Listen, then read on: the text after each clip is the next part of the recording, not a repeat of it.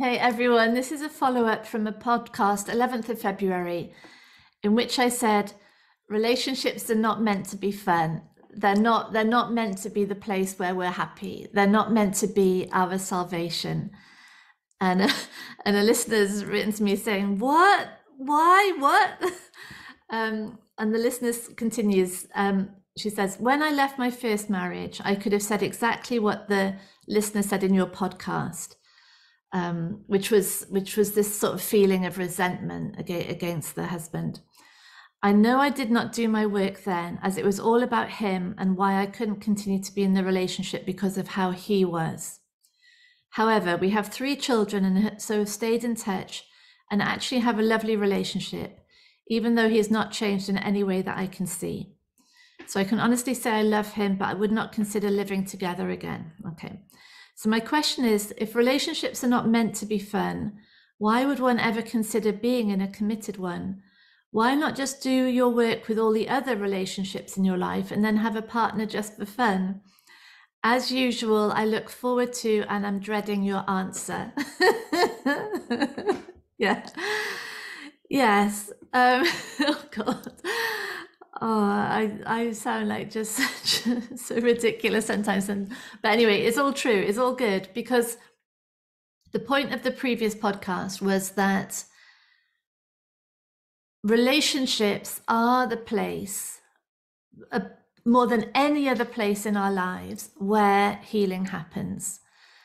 And they are the place where projection happens, where all our wounds, our traumas, the inbuilt beliefs of lack and our insecurity, our shame, our fears, these were formed in relationship primarily with caregivers, maybe slightly later with peers at school, maybe later again teachers or employers.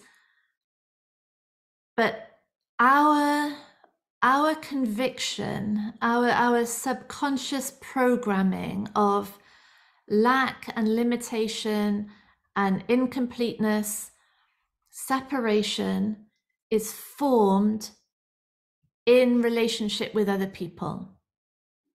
And so it's inevitable that that plays out in future relationships.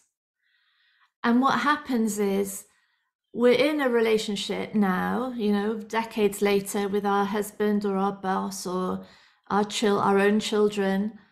And because everything, all reality, all belief, all thought, all reactions, responses, behavior, beliefs, paradigms, meaning, all of it is coming from the past, it overlays onto this current reality. And so the relationship with our husband, if there is a sense of separation in that relationship, if there is a sense of needing something in this relationship to be complete, to be fulfilled, we are not in a relationship with this husband. We are in a relationship with the past, with caregivers, with people who, for whatever reason, maybe against their own will, were not able to give us what we were craving, what we needed, the stability that we needed. And so that's projected onto this husband now, or this boss now, or these children now. And so the listener's saying, why don't we do all that projection stuff with other relationships and just have a normal, straightforward, fun, happy relationship with the husband or with the partner? Because it doesn't, it's a great idea. It's a really great idea, but it doesn't work like that, does it? It's not, there's no,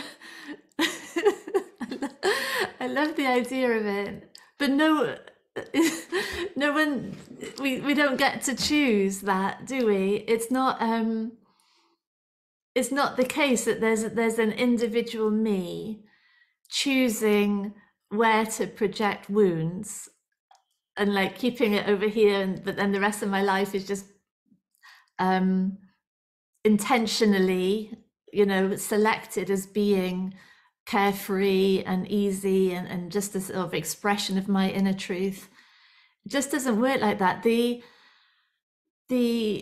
projection, the wounds will play out according to the conditioning, according to the belief structure, the subconscious program. So it might well be that there are areas, and this often, this is really often the case, I would say, for everyone in our programs. There are areas in our life that are carefree and are easy, where there isn't that that triggering, there isn't that fight for survival, and that's because these areas have no association really with the identity. There's nothing in there that has any relevance for me. It just doesn't figure, it doesn't factor. I was talking to someone today, beautiful person today, who was really struggling with friendships, but had an area of her life that was, which is more of a craft area, that was just completely easy. And when we start talking about someone's upbringing and their childhood, their time at school, it becomes really easy to see why these particular areas of our life are fraught, where there is being this embedded, these embedded shocks to the system, and where it looks like it starts to look necessary to have this level of attention or this level of validation or endorsement in this area, because that's the transference from the past here, and there's no one choosing that. But I think so where this is helping us, what the listener is saying is that it does show us that there might well be areas in our life that don't revolve around this loop of trauma, that don't look like there is something in here that will eventually secure me, that will make me happy, that will finally control the narrative that's going on in my mind, that will make me feel like I belong, or that I'm accepted, that I'm loved. So these areas of our life where that's not happening, that there really are the benchmark of sanity, really, aren't they? They're the benchmark of flow and ease and reality, immersion in actual reality. And the areas of our life where we are really suffering, where every interaction is this sort of lurch, this roller coaster of survival or threat, survival threat. Those are the areas of our life that are there for healing. And that's why I say relationships aren't meant to be fun. When we think they're meant to be fun, it looks like there's something wrong with the other person. They have to be different. It looks like there's something that I have to be doing differently in order to secure this person's attention and make everything right.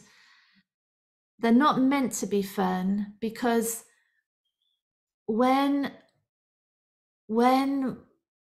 all that's playing out is a projection of old wounds, we're not even in a relationship with another person. All that's happening is a mirror back of the conditioned belief that is running the show in that moment. And so it can't be fun. It can't be fun because we're in fact living out our worst fears. They're projected from within, and then we resist them, and that's our daily life. And when we're trying to force that into, like, we're trying to make it work, we miss miss this opportunity for genuine healing, for genuine recognition of what's going on.